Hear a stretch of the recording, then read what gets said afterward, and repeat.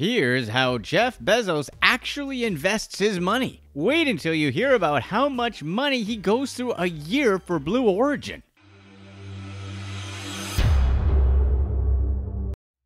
Number 11. Google. Did you know that Jeff Bezos was actually one of the first people to back Google? Back in the 90s, the internet was still viewed as a crazy new development that's slowly becoming available for the masses. In 1998, Bezos had acquired a short-lived delivery service named Junglee. Obviously, that's not around anymore. With this acquisition, he met Ram Shriram, a man who would later serve as a link between Sergey Brin and Larry Page of Google and Jeff Bezos. Bezos and his wife were vacationing when he randomly decided to call Shriram, tell him to set up a meeting with the guys from Google. They met up for breakfast at Shriram's house and tried out the search engine. It was at that precise moment that Bezos decided he wanted to be a part of it.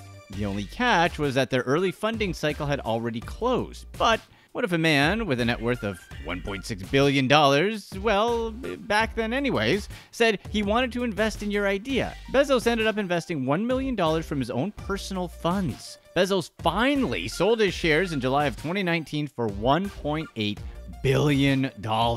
Yeah, even without Amazon, he would have been a billionaire anyways. Number 10. Real estate.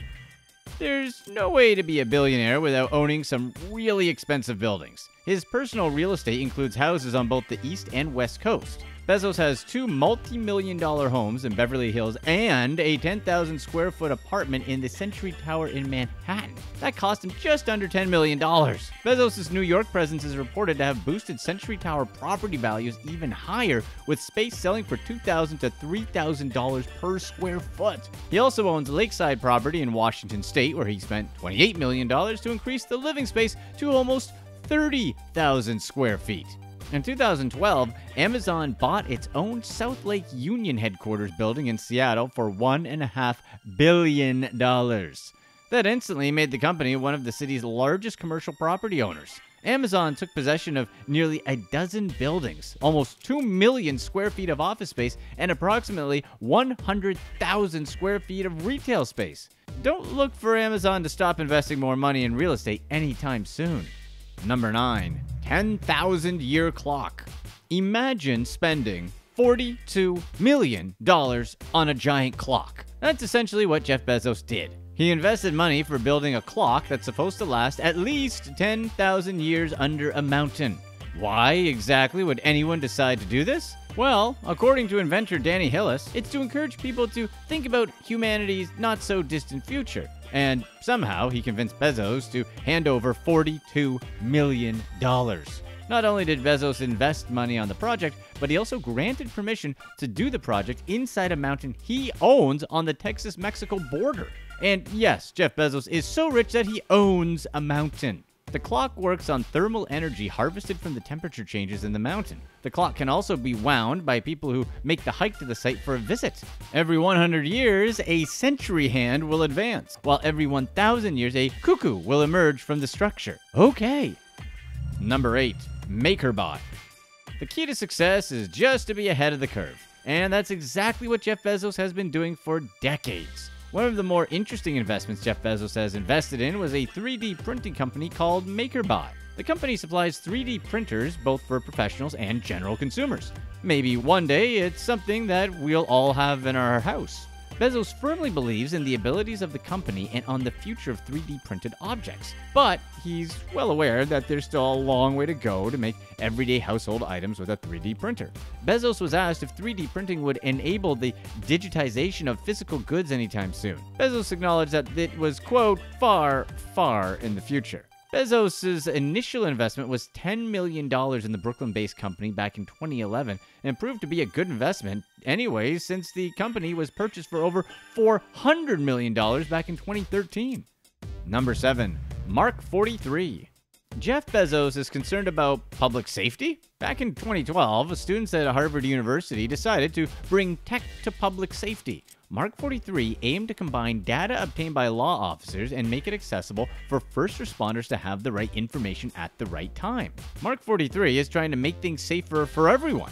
Their venture is comprised of two different applications. The first is a records management system where officers are able to put down information about their arrests and incidents. The second is the application that makes that same information immediately available to first responders. According to co-founder Matt Palega, each and every feature developed was backed by hours of research in the field and on ride-alongs. Mark 43 was able to successfully prove that officers' time in the streets were enhanced with the applications. Imagine being able to accurately search through surveillance footage that's automatically uploaded onto one giant database. Number 6. Nextdoor. Ever wondered how you could communicate with your neighbors in a secure way? Yep, Jeff Bezos wondered about that as well, and he thinks that Nextdoor totally made sense. It seems like Bezos is really into keeping the world safe, and that's exactly what Nextdoor is all about. They want people to connect with their neighbors in a private and safe manner. But what makes Nextdoor different from any other social media site? It's the fact that in order to be a part of a specific group, you have to be a confirmed resident of that area.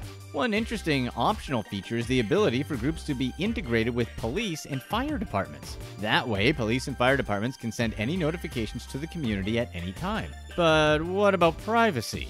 Nextdoor doesn't allow police or fire departments to access the identities of the users. Essentially, Nextdoor is kinda just like Craigslist, except a lot less creepier and much more private.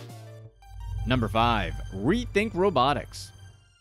Robots are going to be a huge part of our future, and Jeff Bezos knows that. And that's why he invested in Rethink Robotics.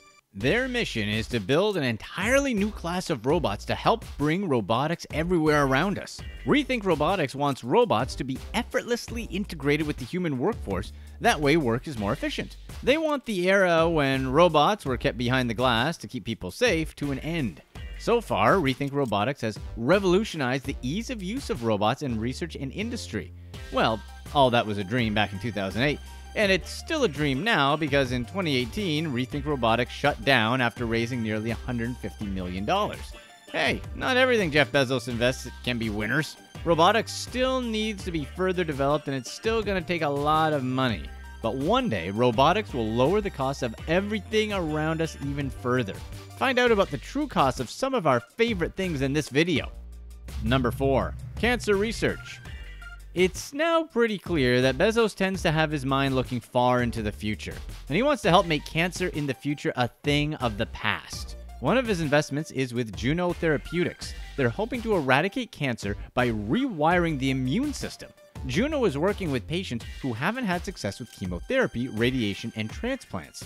Juno takes a patient's T cells out of their body. The T cell is then modified to recognize the cancer that's specific to that person. Then it's put back into the patient's body where it can hopefully help the patient target and kill off the cancer. Another investment Bezos has made in the fight against cancer is in a cancer detection startup called Grail. Grail's mission is to create a cost-effective screening test that's able to diagnose cancer at a very early stage, even if the person currently doesn't have any symptoms. Number 3. Business Insider. Most people know that Jeff Bezos bought the Washington Post, but did you know that he invested in Business Insider as well? Apparently, both Bezos and Henry Blodgett, co-founder of Business Insider, had some history that made them practically the perfect match for a business venture. Blodgett boldly predicted the rise of Amazon's stock price to a whopping $400 per share in 1998. Later on, he co-founded Business Insider as a blog for financial and tech news. In 2012, Bezos and Blodgett met together for dinner to discuss Bezos' possible interest in Blodgett's business. As a result, Bezos invested $5 million to help out Business Insider. So why is Jeff Bezos so big on journalism? He thinks that journalism plays a critical role in a free society. He bought the Washington Post because he felt that it's America's hometown newspaper, so it's especially important. He wants accurate journalism that tells the truth, no matter the cost. Number 2. Fundbox. One thing Bezos definitely has, it's a soft spot for cash-strapped entrepreneurs. That's because he used to be one himself. And that's why he invested in Fundbox, a company determined to help smaller companies with their cash flow. Having experienced some financial struggles of his own during the beginning stages of Amazon himself, it's pretty clear why he would want to lend a helping hand. Fundbox serves as a financial support that lends money to entrepreneurs with a much better interest rate than a traditional bank. Users register on the platform and get an overall evaluation of their business. Within a day, they get the money they need to match the amount of their unpaid invoices. What makes Fundbox even better? They have incentives for businesses that pay their debt quicker with lower fees. Fundbox recently just got more funding to the tune of $176 million in October of 2019, so hey, this dream is still alive. Number 1, Blue Origin. So what do you do when you're probably the richest person in history? Space exploration, of course. Do we need to say outer space exploration can get expensive? But money is whatever to Jeff Bezos. Blue Origin is his baby, and it seems like he's going to spend whatever it takes. A lot of money has gone into this project. He's been selling around $1 billion a year of Amazon stocks in order to fund Blue Origin. One of their ambitious goals is to make space travel for rich people profitable. For an estimated starting price of just $300,000, you can take a round trip to the moon and back. Watch this next video to learn about the true costs of your favorite things.